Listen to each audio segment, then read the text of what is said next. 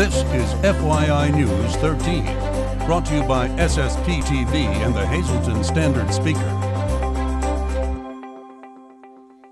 For your information, after helping out a local fire department, a young man from our area earns his Eagle Scout Award. We take you to the ceremony next. Happy New Week. I'm Ken Karen. This is FYI. Thank you so much for your time. Here's your local headlines now from FYI and the Hazleton Standard Speaker.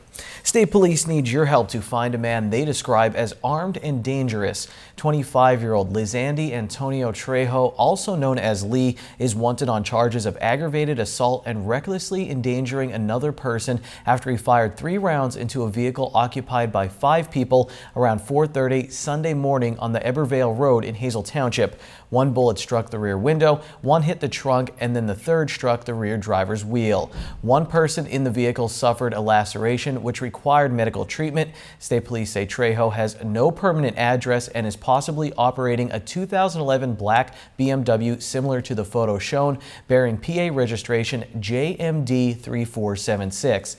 He has relatives in Hazleton and New York City. Anyone with information on Trejo's whereabouts is asked to contact State Police at 570-459-3890.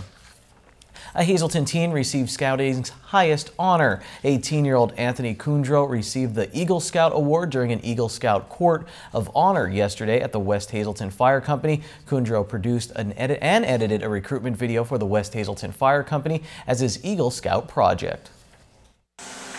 The road to Eagle was not an easy one. There were plenty of challenges, including merit badges, personal fitness and life-saving, a full term served as senior patrol leader, a community service project, and for my project, I chose to do a recruitment film for the West Hazleton Fire Company. This impact this video had was incredible, and I'm so glad I chose to do it. It has inspired other fire stations to make similar videos and brought a lot of recognition to my work.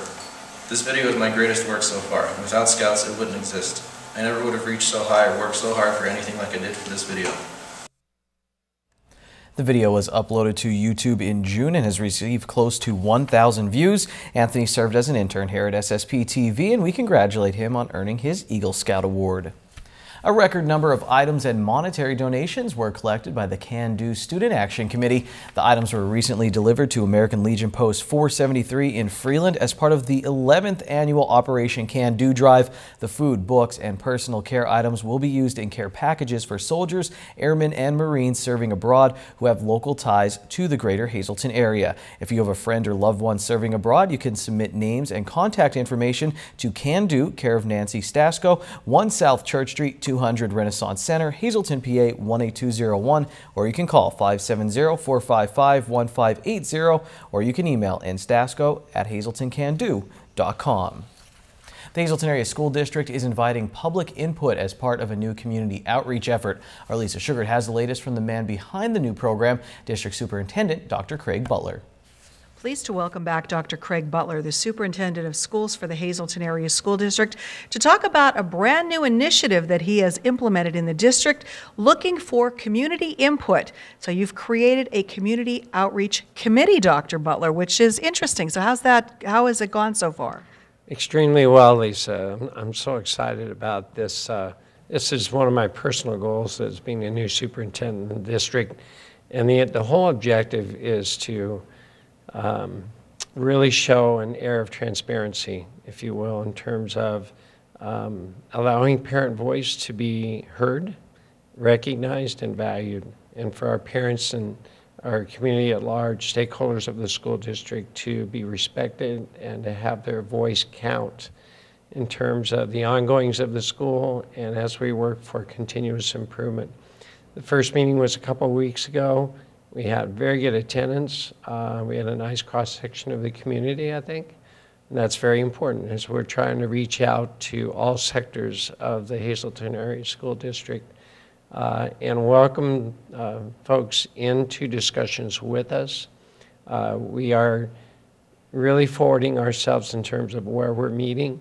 We're relocating, I guess you might say, the meetings throughout the community, some in the valley, some in the city, for example. And we really want to reach out to every sector of the school community and invite the parents into helping us improve as a school district. So when you're hosting these meetings, what kind of input are you looking for? Are people coming there mainly with questions, or are they looking to have a problem solved? What do you see this as? What type of forum is this? It's really a variety so far, Lisa. I started out the last meeting sharing some goals from the superintendent's seat and some district-wide goals that we've worked on administratively. And that kind of set the tone, I think, for the meeting. But what parents and stakeholders of the community seem to be doing so far is if they had an item of concern, they bring that. It might be a question, might be a suggestion, it might be information seeking, if you will. Some others just come to listen and participate and hear more about the district and what's going on. And even though we invite parents to committee meetings and board meetings, it's more of a structured and formal setting. It's difficult for parents perhaps to feel relaxed and be able to express themselves in a smaller, more intimate setting. That might be a little intimidating when they have to go speak at a podium at a school board meeting, as opposed to sitting down and chatting with some parents and the superintendent. As you said, in a casual atmosphere, they might be more receptive to that. Yes, in fact, and I applaud our school directors for always having an open door in terms of parents and community members coming to the board meetings. But I think this offers a totally different venue. We're not inhibited by time, for example. We encourage an open atmosphere, an atmosphere of transparency. We're willing to hear suggestions. We're willing to hear and tackle the difficult subjects, which you can do when you're not necessarily boxed in by a certain time constraint or a setting that folks wouldn't necessarily feel comfortable in.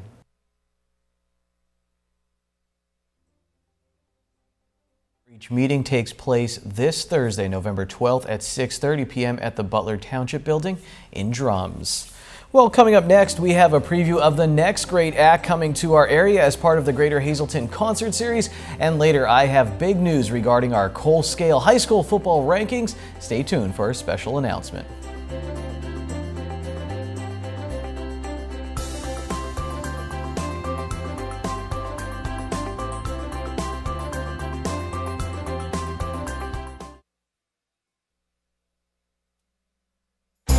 This is FYI News 13, brought to you by SSPTV and the Hazleton Standard Speaker. Core Fitness is hosting a Zumbathon to benefit Brandon's Forever Home on Sunday, November 29th from 4 to 6 p.m. at the gym. There's also going to be tricky trays, and you don't have to be dancing to take a chance at winning them. You can just stop by in between 4 and 6 p.m. to enter, and you don't have to be present to win. There's also going to be refreshments and other prizes. To reserve your spot, call 570-455-7818. Time now for FYI News 13 weather. A cloudy day in Hazleton on Monday, and it's a sign of things to come until Friday of this week. Let's look at our local weather forecast from the National Weather Service. Tonight, a chance of rain, 30% chance, mainly after 4 a.m. It will be cloudy with a low of 41 degrees, east wind from 3 to 8 miles per hour. On our 4-day outlook, Tuesday, 80% chance of rain, mainly after 8 a.m. Our high will be 55 degrees. New precipitation amounts between 1/4 and 1/2 of an inch possible on Tuesday night. Once again, rain mainly before 3 a.m. Our low will be 44 degrees. And then on Veterans Day, there's a 30% chance of rain before 7 a.m., but partly sunny with a high near 54. And then on Wednesday night, slight chance of showers after 1 a.m., partly cloudy. Our low will be 42 degrees. On Thursday, once again, showers likely. It will be cloudy with a high of 54 degrees. Thursday night, mostly cloudy, low of 41. And then on Friday, the sun comes out, mostly sunny with a high near 50. And then Friday night, partly cloudy with a low of 35 degrees. This Friday marks the third in the series of the Greater Hazleton Concert Series. We're pleased to welcome back Amelia Bergeron, the president of the Greater Hazleton Concert Series, to talk about So Good for the Soul, a tribute to Motown. This sounds exciting, Amelia. It is going to be a very exciting concert. It's nonstop, high octane, featuring the musicians who actually, some of them actually performed with the Marvelettes, the Jones, Main Management, And it will also be peppered with Broadway entertainers who have had leading roles in such Broadway productions like Dreamgirls, Porgy and Bess, Showboat. So it is truly a professional performance. They are going to come, 8 of them, with their band, and will present the music of the performers from Motown. The musical director, Gary Cooper, or Cupper, whichever you prefer,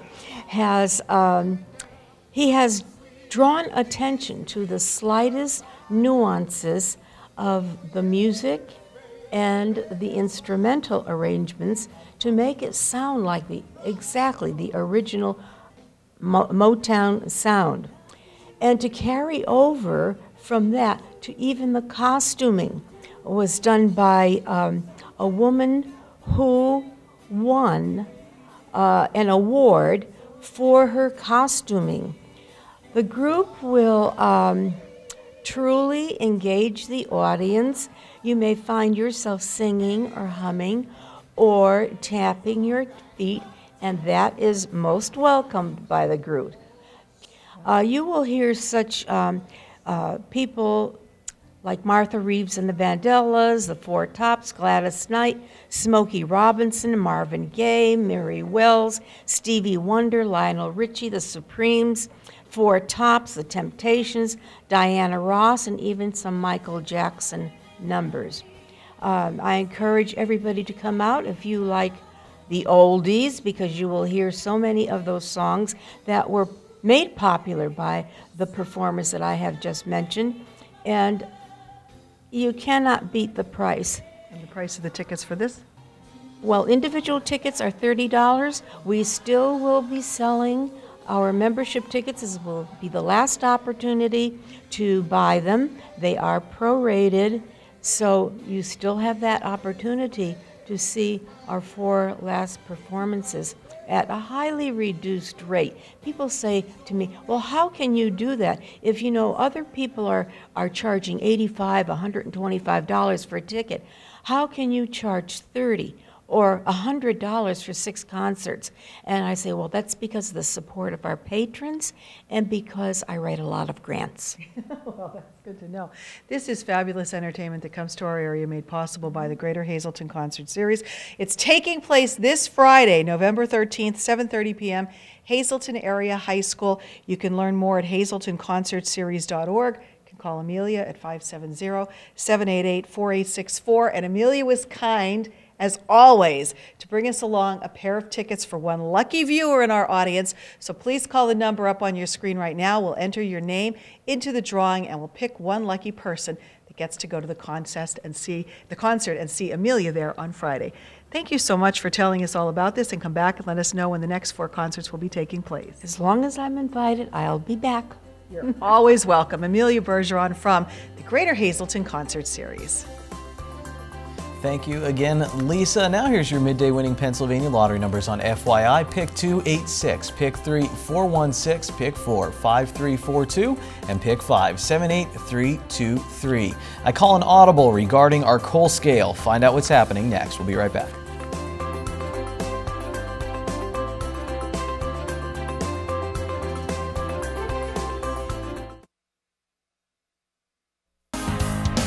This is FYI News 13 Sports. You know what's better than having 1 medal from the cross-country state championships? Having 2 medals from the cross-country state championships. Marion sophomore Tina Caparel picked up her 2nd state medal over the weekend. Her time of 20 minutes and 18 seconds was good enough for 18th place in the single A race. She placed 16th last year for a medal. Congrats to her and all of our local runners who were at the state championships in Hershey over the weekend. Well, I know I said we were going to release the final coal scale rankings of the year. However, it's just way too close to call at this point. So I talked with the PIAA, and they're going to let our teams in the anthracite grade play one more game. I don't have that kind of power, but the teams do, and all three qualified for the district playoffs, so we'll wait until after the first week of playoff games to hand out the title Kings of the Coal. So let's check out the penultimate coal scale. Shenandoah Valley, they finished the year in the lignite grade, looking for a spark, but the Blue Devils showed flashes in 2015. They had a bunch of bright spots in the first half against rival Monoy area. Jeremy Urban-Navage even gave the 462 football crew the lead after his first of two big touchdown catches. Ian McColl threw for over 250 yards and 3 touchdowns. It was a tight game in the first half, but the Golden Bears, they pulled away in the second half. To the bituminous grade, and these teams finished the year smoking hot, almost on fire. Hazleton area hung in there with Berwick. The offense had its chances, but Berwick caused 3 turnovers. Adrian Otero once again rushed for over 100 yards, and he just missed a 1,000-yard sophomore season. The Cougars D had a good night, only giving up just over 230 yards. Sophomore Josh Zukowski had 2 sacks, and senior Eddie Beelan had 1 sack. Tamaqua really screwed this up in our rankings, and I'm sure they couldn't be happier about it. They finished the season at 500 by beating their big rival and our #1 team from last week, Marian Catholic. Senior Colin Bud Moyer carried the ball 35 times in his swan song. Moyer danced to 142 yards and 3 touchdowns. The Blue Raiders finished the season topping our bituminous grade. To the anthracite grade, who's on top? I have absolutely no idea. We'll see after next week. North Schuylkill is hitting on all cylinders, and that's scarier than finding out there's no stuffing left on Thanksgiving. I don't know if that comparison does them any justice. In my mind, it does. The Spartans' defense gave up 0 yards in the first half against Panther Valley. Bobby Grigas, who is injured for a part of the season, passed for 230 yards and 3 touchdowns, and Tevin Murray is catching everything thrown at him. They should have had him go out and get that runaway military blimp that crashed in PA. He would have brought it back in one piece. Mono area, the Golden Bears finished the regular season with a win over rival Shenandoah Valley. 2 Bears closed out Week 10 with over 1,000 rushing yards, Mason Ryan and Lenny Dulski. Marian Catholic ended the regular season with a loss, and they lost their running back KJ Snur to an injury. We'll see if he's ready for the playoffs, as the Colts have a big shot at a district title and a coal scale title. One more week, my friends, for the coal scale. Stay tuned to see what happens. Well, here's how the coal scale will sort itself out. In the District 11 Single A playoffs, Marion will travel to Monoy area. Marion beat the Golden Bears during the regular season 35-7. North Schuylkill is the 4th seed in the District 11 AA playoffs. They'll be at Notre Dame Green Pond. North Schuylkill, they beat Marion and lost to Monoy area earlier this year. And finally, we have some results from over the weekend on the FYI Standard Speaker scoreboard. The Penn State Hazleton women, they're off to a 2-0 start. They get another non-conference victory. The men, they took their 2nd loss of the season. On Friday, the Wilkes-Barre Scranton Penguins won their 8th straight game. This Friday night, the Hershey Bears come to Wilkes-Barre Township, and that's always fun. Ron Marchetti is also always a good time. Here he is with Trivia Treats.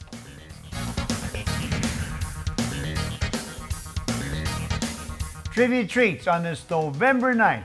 Hi everybody and welcome.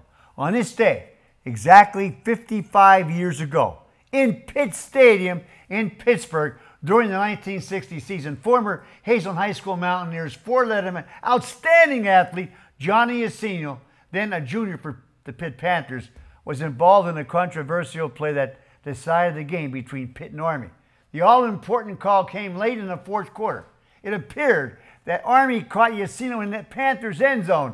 The linesman signaled a safety, which would have given Army a 9-7 lead and the ball, with 2 minutes left in the game. But another referee ruled that Yacino was down on the 1/2 yard line.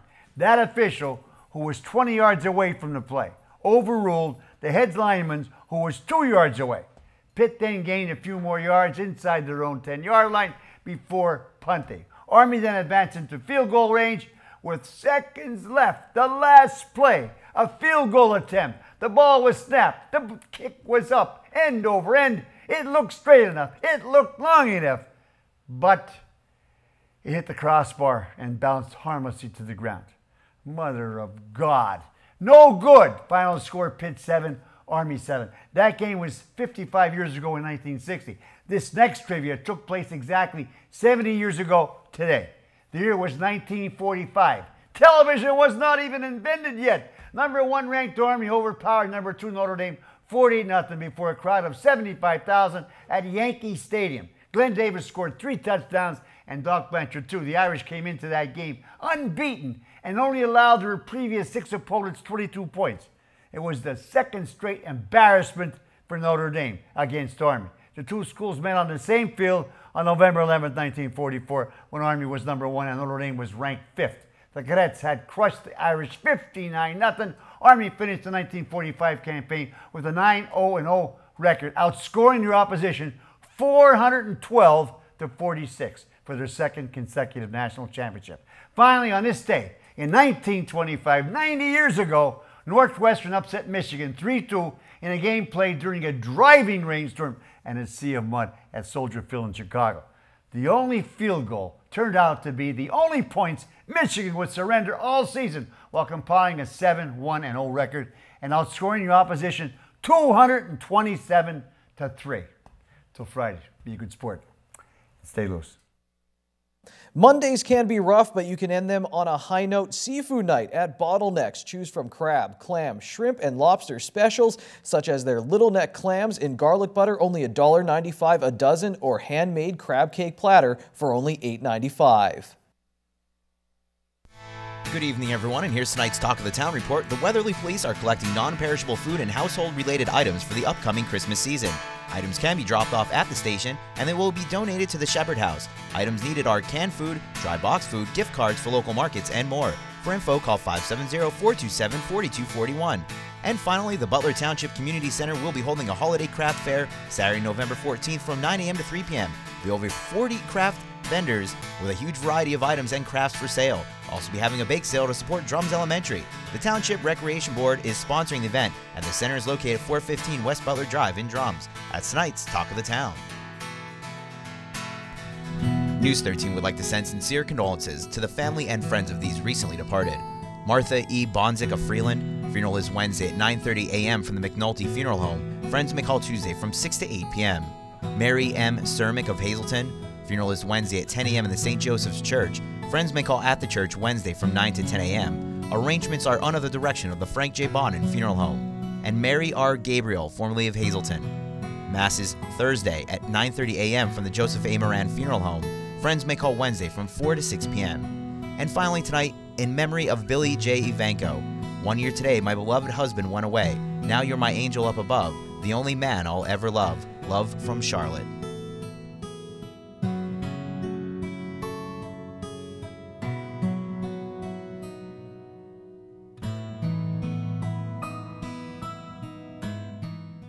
Attention pay-per-view subscribers, if you see your name right now on News 13, you'll have 13 minutes to call in and win a free movie from Service Electric Cablevision.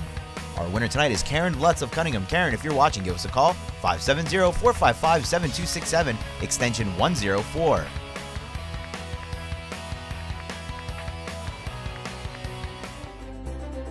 If you're a Penn State fan like me and you're still trying to get over the loss on Saturday and maybe watch sports again, I have a way to ease us back into it. There's an all-new Out of Left Field tonight at 8 p.m. right here on SSPTV. Check it out. Things will get better.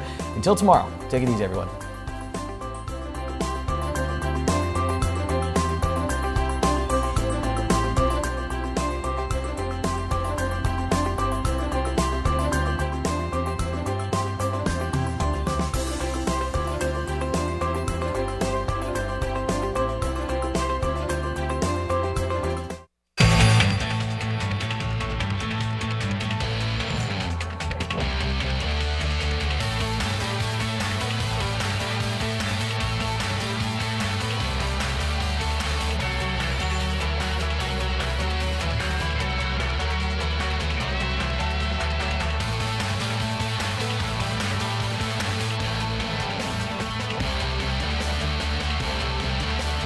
Burger Cadillac, Hazelton. Drive with experience.